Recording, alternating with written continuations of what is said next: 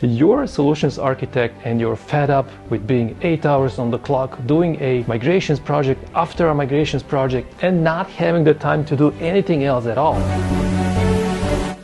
So you've decided to become a sales engineer. Congratulations, smart move. Do you want to know what that takes and what are the pros and cons of doing so? If yes, then I've made this video just for you, and I will break it down by exploring the strengths, weaknesses, opportunities, and threats for a solutions architect working in professional services organization, making the leap to pre-sales to becoming a sales engineer. And after that, I'll give a step-by-step guide on how to actually make that transition happen. So let's start with the strengths. The first one on the list is technical skills. You have the deep understanding of the technology and how it can be used to solve business challenges. And working in professional services, you have the skills and the experience to design and implement technical solutions that meet customers' requirements. The next one is project management skills. You know how to create and execute project plans, how to manage resources, and deliver technical solutions on time and within budget. And finally, problem-solving skills. You're good at troubleshooting and resolving technical issues that may and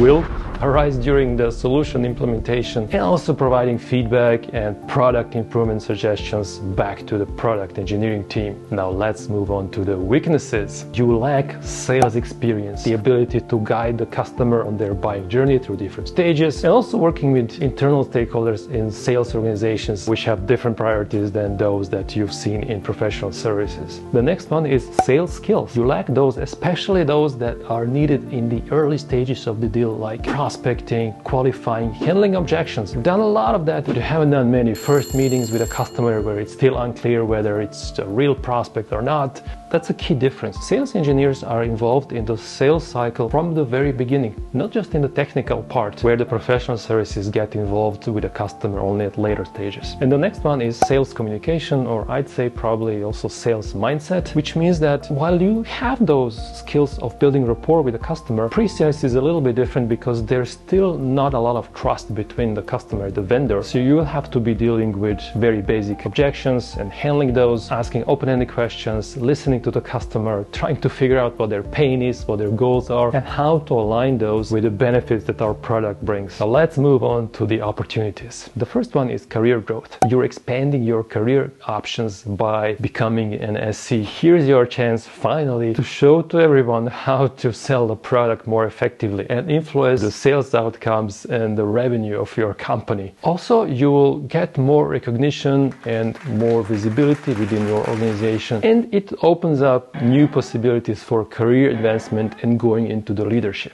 And the last one, which I think is probably the most important one, is a work-life balance. As an SE, you don't have that pressure of having to fill timesheets and project delivery deadlines. I have much more time to work on side projects, hobby projects, collaboration with others, advancing my skills and my knowledge, which is pretty much not possible if you have to be billed 8 hours a day, 5 days a week. Now let's move to the threats. The biggest challenge is market competition. If you're going to apply for SE job without prior SE experience, you will be coming up against SEs that have experience of navigating the sales cycle. However, you're already very good at customer relationship work, and you're very technical, and you command that technology expertise that is needed for the SE job. I think you still have huge chances to be considered for the SE role. The other one, which I think is probably harder to overcome, is what I call mindset change. Although we sales engineers are almost as technical as solutions architects, there's still a little bit of a different mindset in the pre-sale phase. The customers are more interested to know if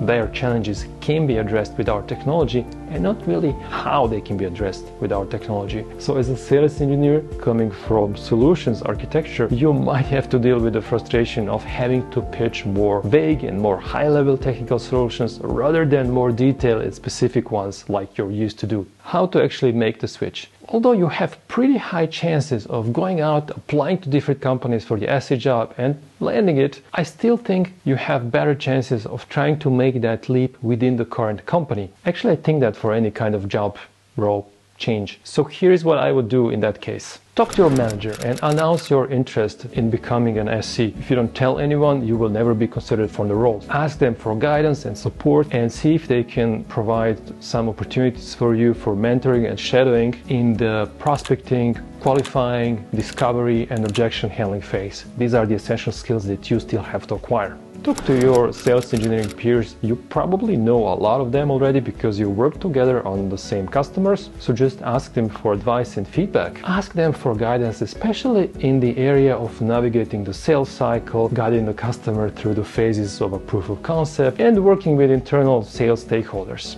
Work on improving your sales skills. Invest time in understanding the sales aspect of the product. Work on pitching the product value based on that deep technical knowledge that you have about the product. Try to understand why each technical feature of the product is important to the customer and how it advances the end user's business. Practice your sales skills by doing dry runs of the company's main sales deck. Although this is a job for the sales rep and you will almost never have to do this, it's still a very good practice to try to suppress your deep technical knowledge and just do the product value sales pitch. Another thing I like to do is decoupling completely from that product knowledge and just taking a everyday product like a soft drink or a smartphone and pitching the product value of that product and doing dry runs, recording myself, watching the video to identify my strengths and my weaknesses and trying to improve on that. Update your LinkedIn profile and your CV to highlight those sales skills that you've acquired over time. I mean, you've worked with the customers, you've helped them realize the value of the technology, you've helped them advance their business, you've built a ton of demos, you have a technical knowledge, so build a portfolio that you can show of all your achievements, technical and sales-wise as well. This will definitely help you position yourself as a relevant candidate for any SE job.